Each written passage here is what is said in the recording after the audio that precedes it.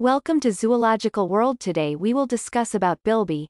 Of all the charming and unusual creatures found in Australia, the Bilby, also called the pinky, the dalgite or the rabbit-eared bandicoot is one of the most endearing. An omnivore that looks somewhat like a rabbit with its huge ears and somewhat like a possum with its long tail and long snout, this nearsighted little animal comes out at night to hunt and forage. Considered an ecosystem engineer, the Bilby digs pits as it looks for food.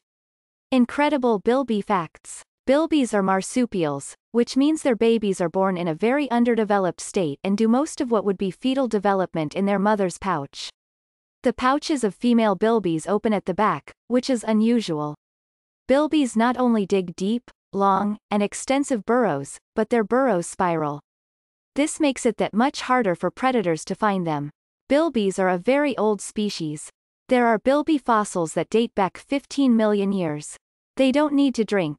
They get all their water from their food. Bilby appearance. The pinky is an animal that's around 11 to 22 inches long with silver-gray fur that has a silken feel, much like a rabbit's. Their very long ears are one of the first things that a person notices about them.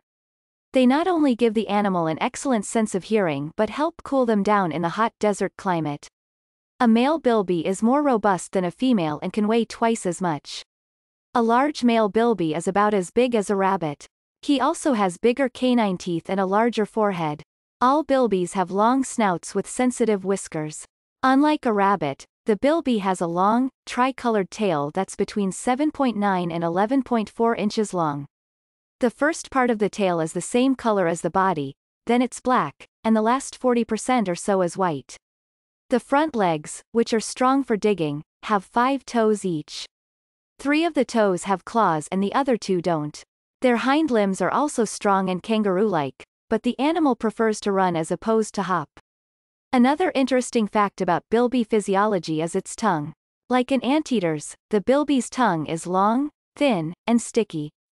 This allows the animal to gather ants and termites without actually tearing apart their colonies and entering them, for the soft fur offers no protection against bites and stings.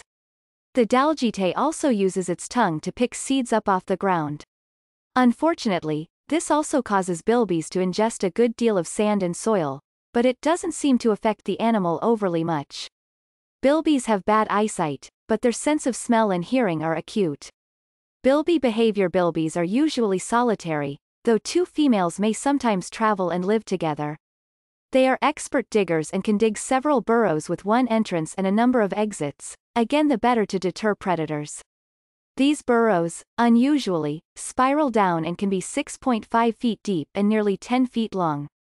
Besides protection from predators, burrows protect the bilby from inclement weather, including the harsh desert sun. They also serve as nurseries where female bilbies keep their babies while they forage. Dalgites move frequently between their burrows. The home ranges of bilbies tend to overlap, but they are not particularly social save during the breeding season. Bilbies are nocturnal, so their bad eyesight isn't an impediment to them hunting and finding food. They leave their burrows at sunset to hunt and come back before the sun rises. Their excellent sense of smell allows them to find caches of buried food and identify other bilbies through the scent markings they leave behind. Their huge ears allow them to hear the movement of underground prey as well as the approach of predators. Males mark the entrance to their burrows with their scent, and they also leave their scent in the burrow of a female they've mated with. This reinforces a dominance hierarchy among male bilbies.